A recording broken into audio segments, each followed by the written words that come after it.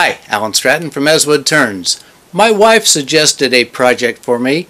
She said it was ideal because it would be a simple project. It is a magnetic pin bowl, or for pins for her sewing, or for paper clips or safety pins or whatever for office supplies or small parts. Magnet inside keeps things in place, but in the end it's really not all that simple because you need to embed a magnet in it.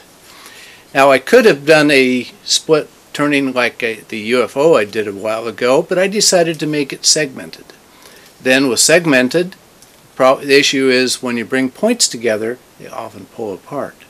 So I decided to try to make my own, in this case, walnut plywood that I would put into the bottom and make sure that nothing came apart in the process.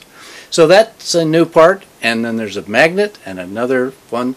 It turns out that figuring this thing out was actually much more work than the actual turning.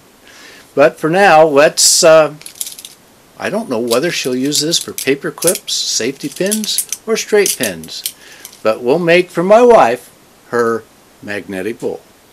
I had some 1/8 inch thick pieces of walnut left over from my Celtic knot project. I cut it into squares, spread glue, and clamped it in a small press. A little parchment paper between the two sets of plies kept them from sticking together. I did this first so the glue could harden.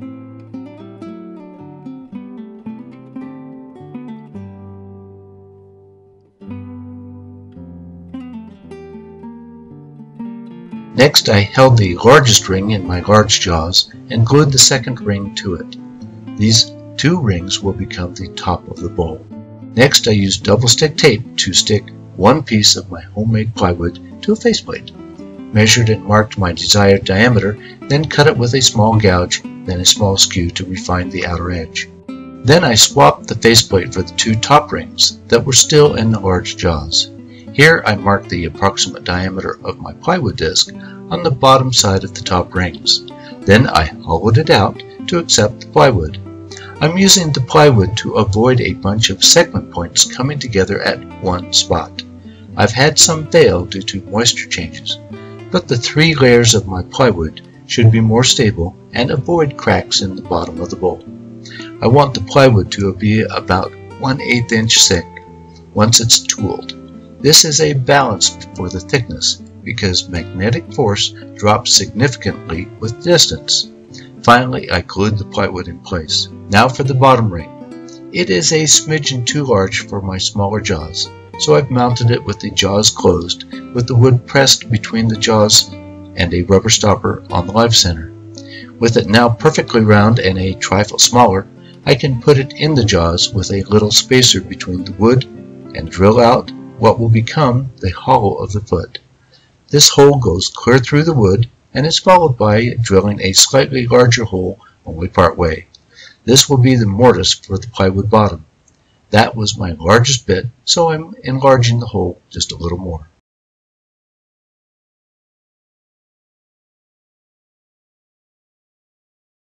Next, I need to size the plywood disc. Again, I'll use double-stick tape and a wood faceplate. Once it fits, I can glue it into the mortise. The hollow on the other side will become the foot. Then I used hot melt glue to fasten the ring to a threaded wood faceplate.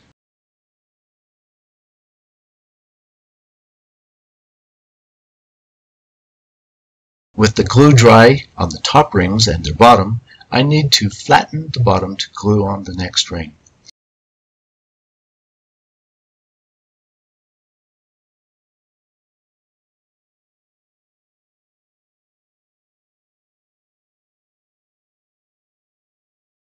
But here I have a problem. I need the next ring perfectly centered, but it is a small diameter and thin.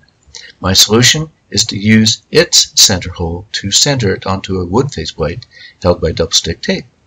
Then put the chuck back on the lathe and reverse the faceplate onto a cone live center and keep all these rings perfectly centered.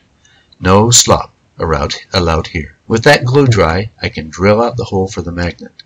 This was almost a mistake because I did not account for the center point of the Forstner bit, and only noticed the extra hole in the center later.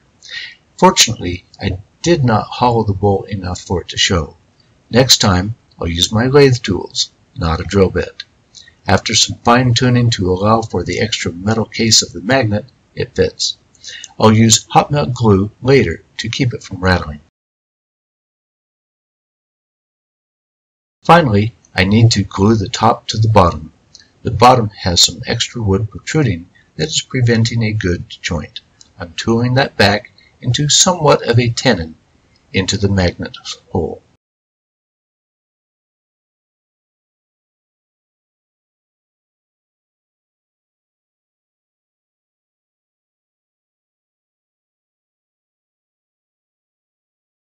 Then glue the base to the top with a magnet encased in between.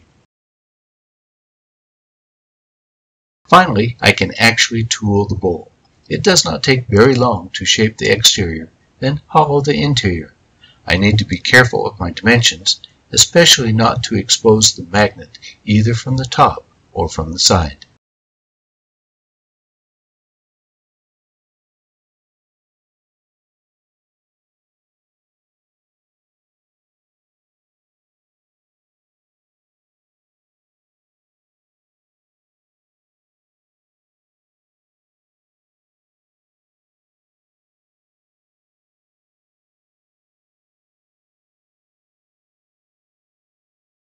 Then sand and finish the bowl so far.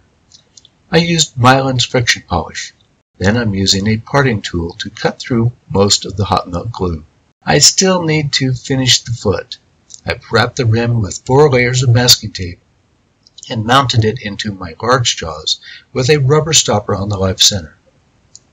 I'm using a scraper to gently remove the remaining wood, then sand and finish the base area.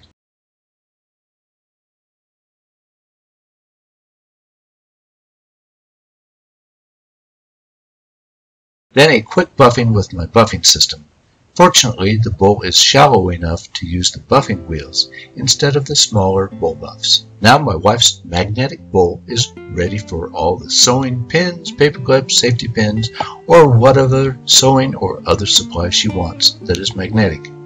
I had feared that the bowl's bottom would be too thick and weaken the magnetic field, but those were only fears and not reality. The magnetism is actually a little stronger than I expected and works great. Best of all, it is wife approved. With that, we'll see you again next week with another wood turning video. I love feedback via comments. Please like this video, and if you haven't already subscribed, please subscribe to both my website and YouTube channel. Always wear your full face shield. Goggles are not enough. Until next time, this is Alan Stratton from As Wood Turns.